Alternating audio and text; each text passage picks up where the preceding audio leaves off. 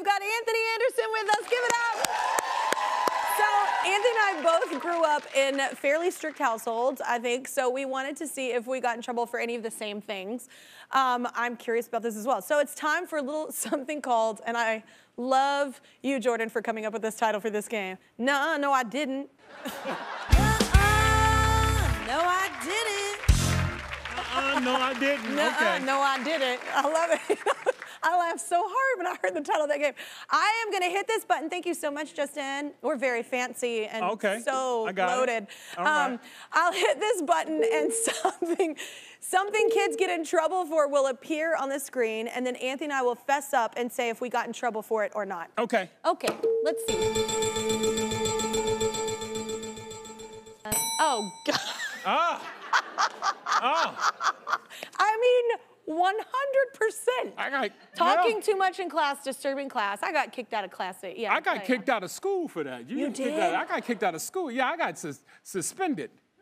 I didn't get that, and I think the only reason maybe I didn't get that is because I was a little bit smarter than my other friend who used to get in trouble with me. Okay. And she'd get caught more than me. All right, yeah, so I was that jerk friend. No, I was the student who did that so often that they were like, you know, detention's not good enough for you. We got to suspend you. Oh my God, I always had detention. Yeah, I was suspended. Were you allowed to get whooped in school? The principal whooped me. Yes, look, I'm 52, so I grew up in an era where they beat you with a wooden paddle. Yes. Yeah. Yeah, which was a form of child abuse. I don't understand how the school system allowed that to happen to babies. Now, I will say, I was very afraid of that paddle, so once it hit, I think it only happened twice, and then you learned, and look, I'm a really nice individual now. Look how we turned out. I've turned out great. I'm in therapy and everything. But I will say, I was a good amount of healthy fear. All right, come on, let's see if we can get the skinny dipping. Skinny dipping, come on, skinny dipping. Oh, man, caught lying to parents? My mama taught me how to lie. Oh.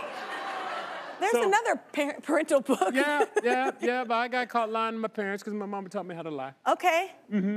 Yeah. My mama taught me how to steal and lie. Okay. And then when I got caught stealing, she would be, boy, I didn't teach you how to get caught. She'd lie about it. I didn't teach you how to get caught. That was her excuse. I didn't teach you how to get caught. I taught you how to steal. I didn't teach you how to get caught. My mom did this thing, like if I was lying, she wouldn't say a word, and it was like silence. Because I would torture myself. I'd tell on myself. Oh, okay. Do you tell on yourself? No, I don't snitch on myself. Oh, I snitch on myself. Snitches get stitches. Nuh-uh. I know, but I always tell my friends, I'm like, don't tell anybody I did this. And then I walk in the door, I'm like, okay, so whenever I was out there, I totally did, and I just out myself. Okay. I know. Well, I know not to commit a crime with you. Don't. Hit the button. Let's go, Kelly Clarkson. Skinny dipping in the pool. Buying jewelry with parents' money? Oh, my parents didn't have money. I did that. Damn, I did all this stuff. Wait, what? So my mother put me in piano lessons, but we didn't have a piano. So I took my mother's credit card and I bought a baby grand piano. But I also saw an advertisement for a fake gold ring with a cubic zirconia in it, and I was like, well, if I buy this piano, I'm gonna get in trouble. But if I buy my daddy this gold ring, he not gonna beat me. So let me buy the piano and the gold ring. The justification, a baby grand is a lot of money. Baby grand piano, yeah, and they delivered it. Oh my They delivered it, and they delivered the ring, and my mama beat me and sent the piano back, but my daddy kept this fake gold ring. So you were kind of right. Yeah, you're right. He thought about it. He said, oh, you thought about me, son, that's good. I didn't ever buy jewelry, but I just thought of it. I did take money from my mom's purse one time. We lived in an apartment complex, and I took like a 20 because the ice cream truck had come in, and it was a hot day, and I thought, wouldn't it be nice if I like got everyone some ice cream?